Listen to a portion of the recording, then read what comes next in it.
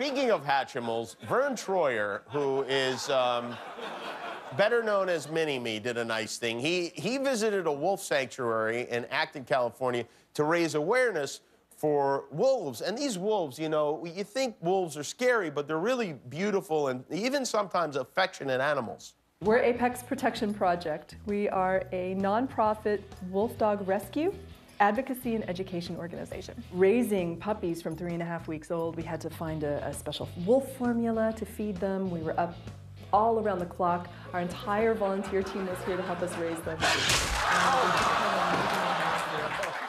Oh my goodness. Well,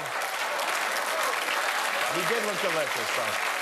Hi, I'm Jimmy Kimmel. If you like that, click the subscribe button below, and good things will happen forever.